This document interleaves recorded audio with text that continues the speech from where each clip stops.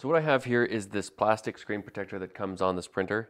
Now I've done some testing on it and the quality that I'm getting with this on isn't the best. So I'm going to remove it and then do a before and after print without this plastic screen protector. Now I am happy that it comes with this gasket that's all one piece. I've wanted that for a long time, but I want it where this is glass. Of course, I'm pretty sure that's not actually possible, but it is what it is. So let's remove this right here.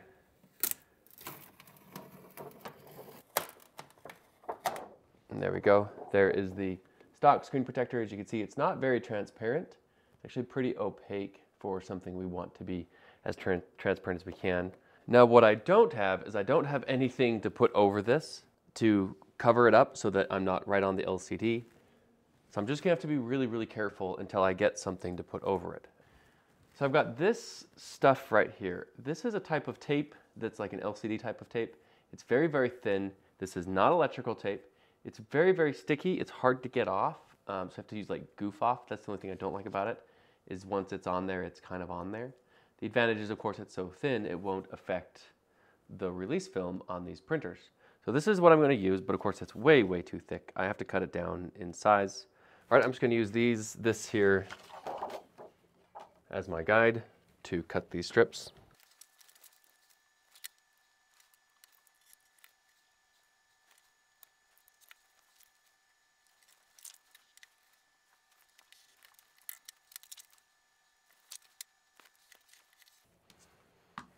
I'll cut this last one off when I put it on the printer, but these right here are nice strips for the printer.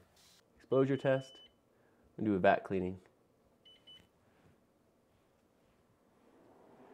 We can see here that I think we're just on the line there, so I'm gonna be pretty careful. There's a bump here, and I'm gonna bring it all the way to the bump. And last piece is the top piece, and then we're done. This side over here went in a little bit, but I can kind of see where the LCD, you can't see it on camera, but I can kind of see where the LCD screen is, where it's dark and light. And it looks like I come up just on the line, but not enough over that I think it's going to cut off any print on that side. I think it's going to be right there.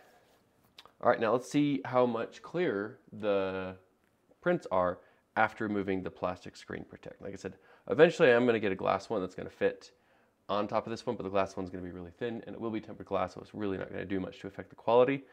But as of right now, yes, I'm going to be risking it and printing directly on the LCD.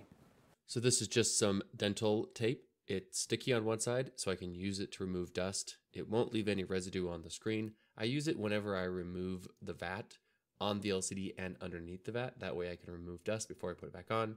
In this situation, it's going to do good to help me get all the dust before I take this photo. So what I got going on now is I got my other camera with a macro lens on it. I'm running a print that's going to just do a bunch of cross hatches. That's going to let me see the quality of the LCDs without the screen protector.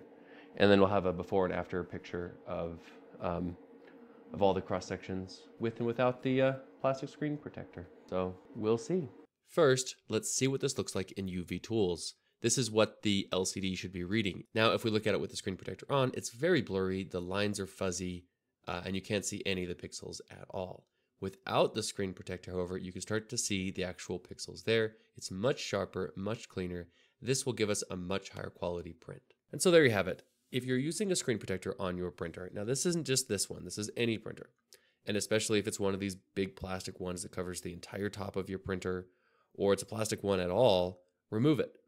They're not good. They're just damaging your printer. I know a lot of us are buying printers with 10K, 12K, 16K LCDs.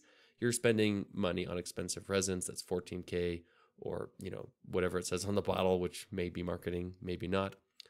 But these things, they're not doing you any favors. Of course, they are protecting your screen, but you can get a glass one that's not going to do the same level of damage to your printer. It's not going to be as clear without printing with a screen protector. Nothing will be better than that. But as far as offering some protection versus what it removes from your print quality, these plastic ones are definitely not worth it.